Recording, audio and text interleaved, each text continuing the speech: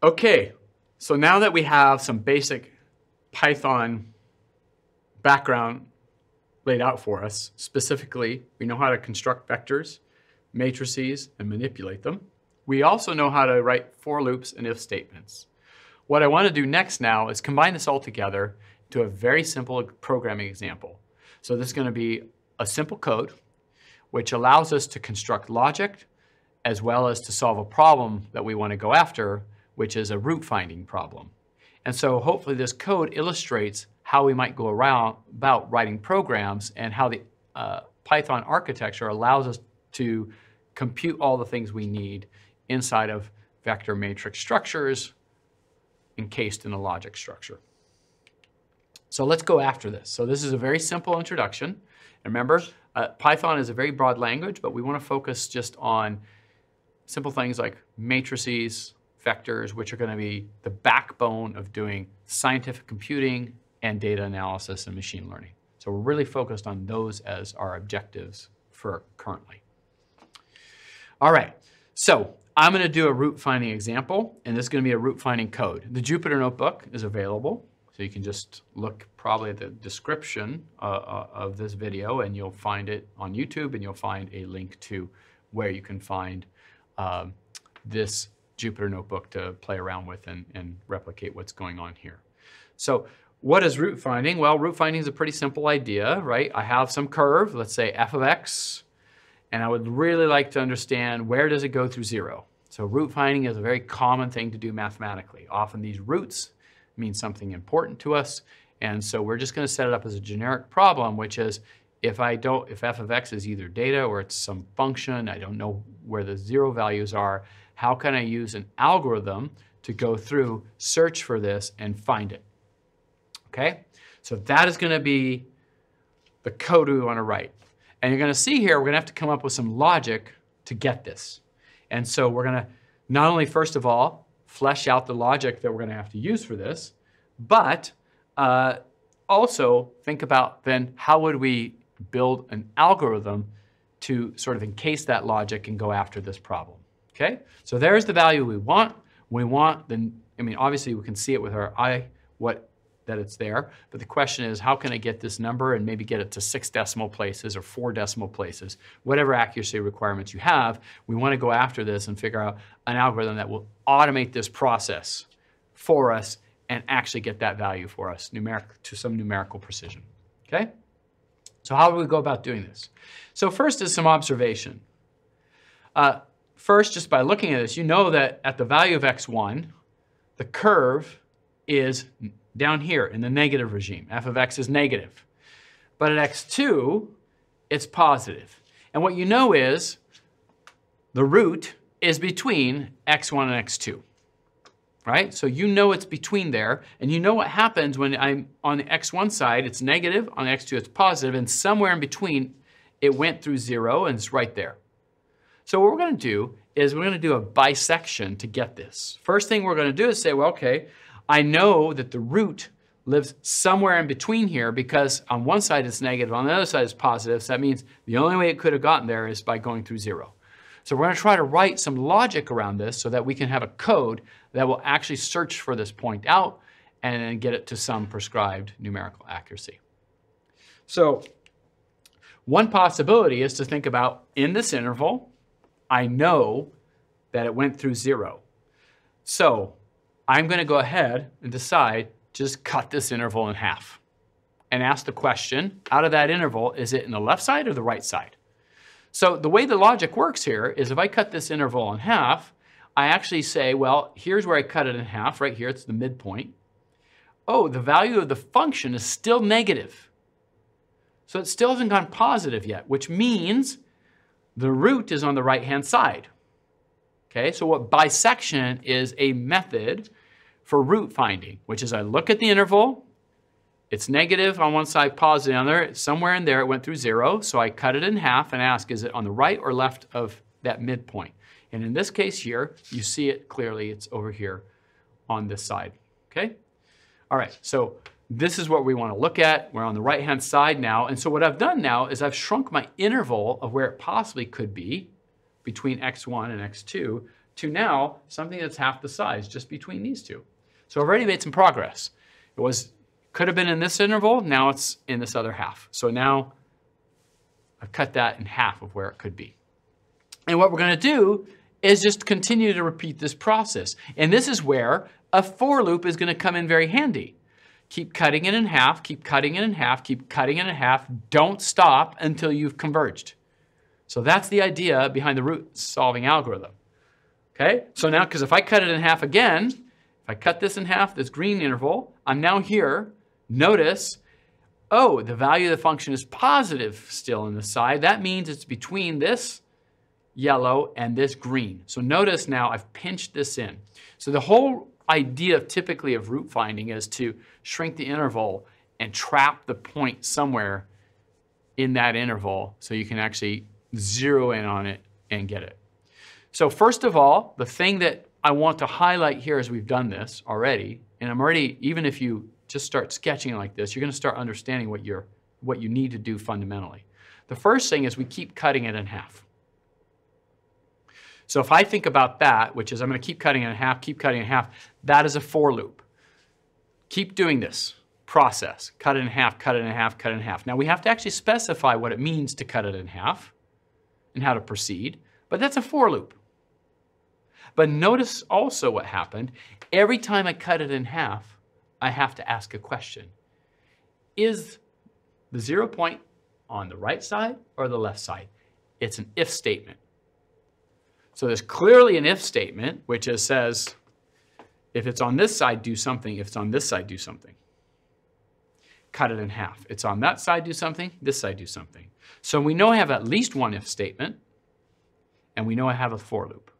So what I often talk about logic to people and structure, this is not rocket science. This is something that you can kind of think about for a little bit and have roughly an idea of how many for loops or if statements you're going to need to write your code ahead of time.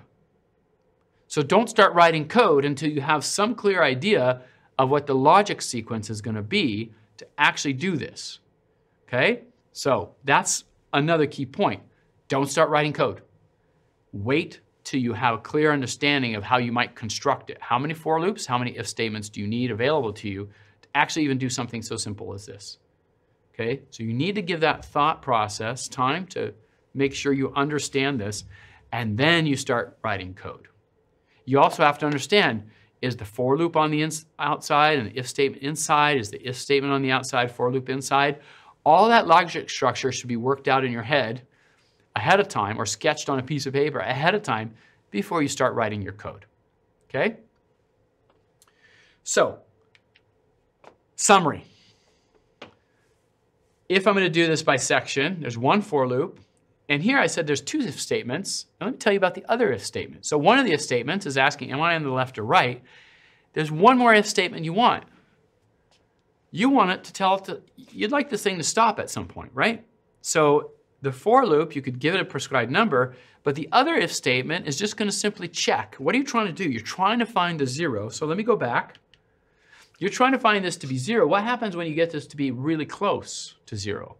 In fact, what if you prescribe, it's like, look, I only need my answer, I only need to be 0 down to 10 to the minus 4. So once you get it to 10 minus 4, you should stop. So there should be an if statement that says, if you're within 10 to the minus 4, stop. Get out of that loop. That's the other if statement. So the way to think about this is we could have counted ahead of time in the simple example. The logic structure would say there is a for loop. It's going to keep cutting it in half. Inside of that for loop, not outside, but inside, there's one if statement that says, the first if statement said, am I on the left or the right? Right? Which way am I going to move next in my iteration? And the other if statement says, well, if I've already got the solution, in other words, I'm accurate to whatever precision I need, like 10 to the minus 4, stop. So those two if statements sit embedded inside of the for loop. So let's build this. And let's draw some pictures. So first of all, the root finding, if I plot the function, let's make an actual function we're going to find roots for, okay? So what I had sketched there was just some hand sketch of a function.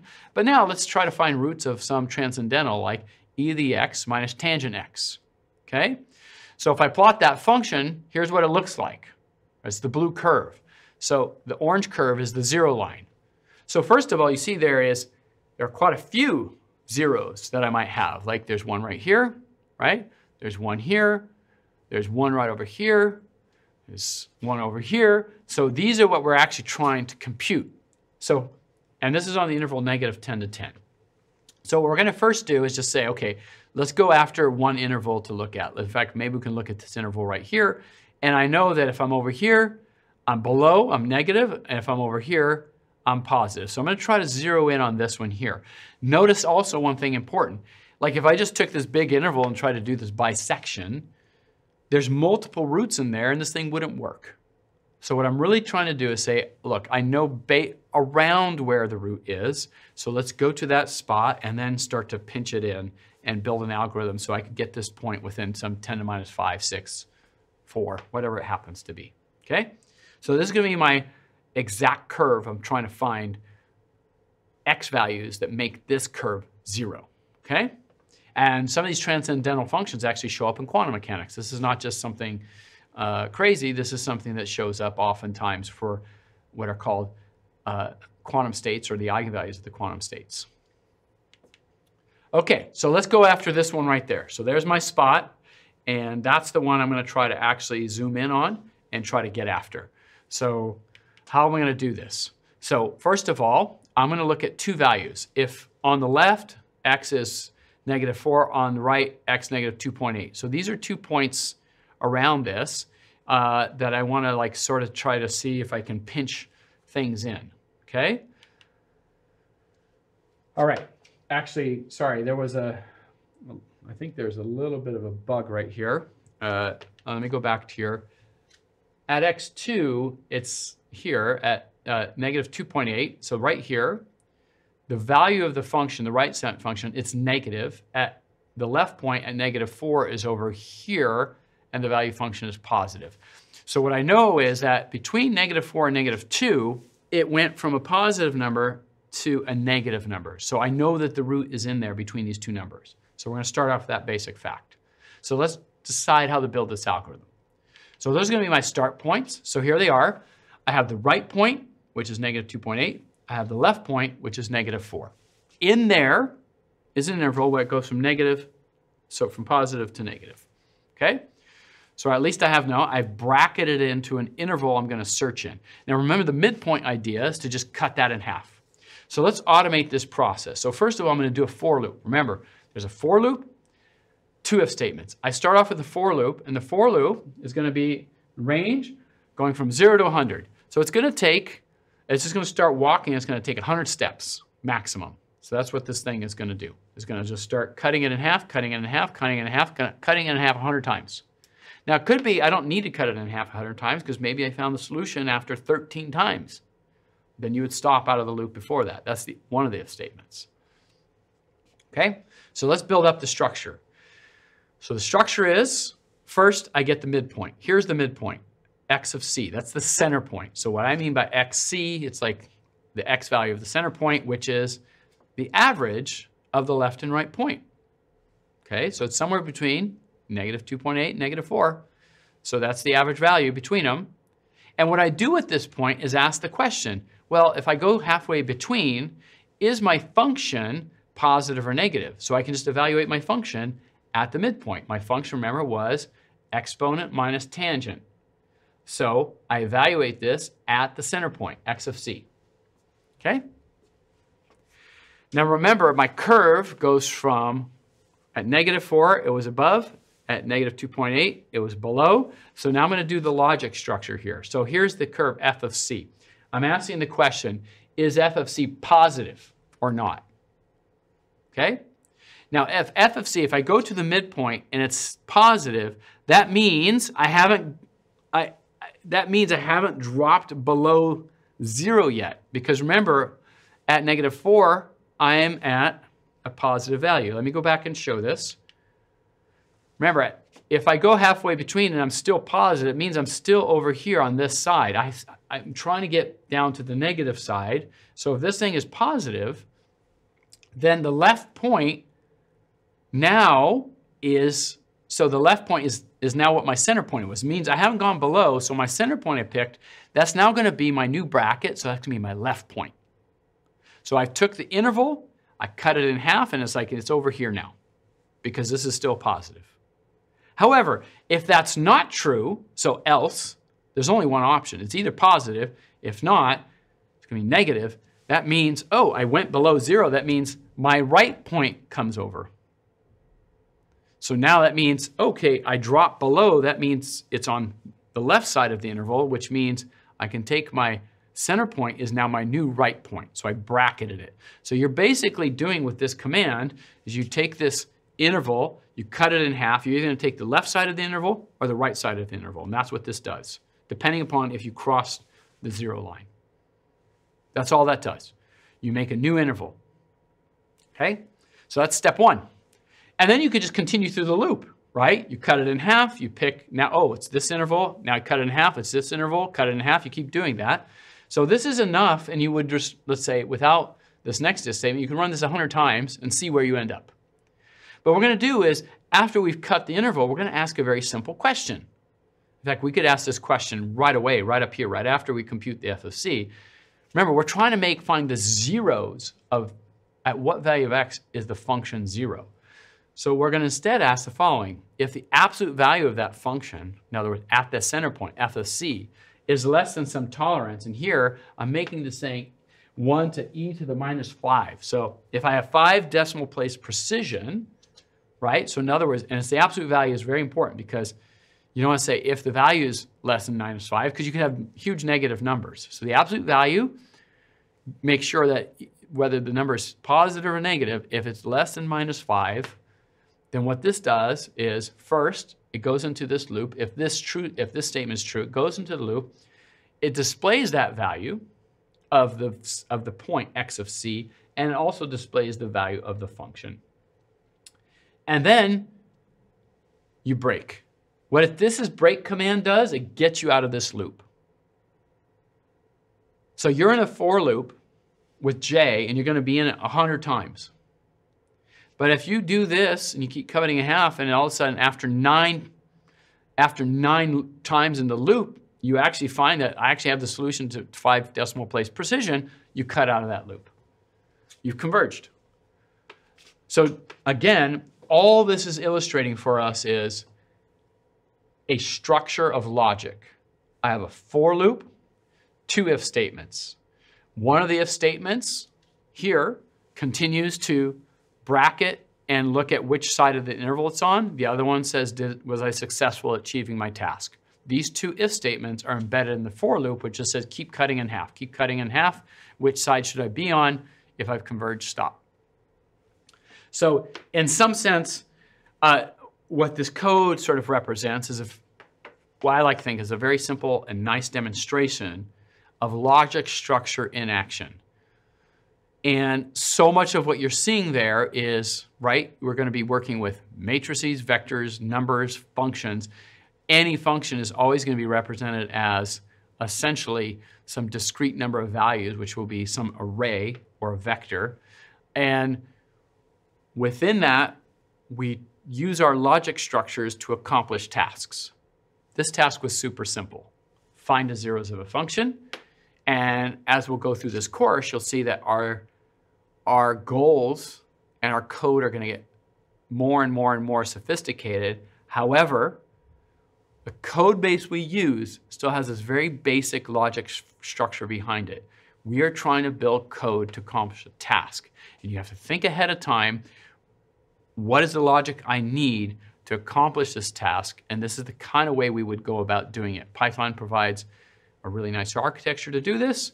And this little example here, which you'll have access to the Jupyter Notebook, allows you the ability to play around and manipulate and start to understand what you're going to have to do coding-wise to build logic structures for accomplishing your tasks.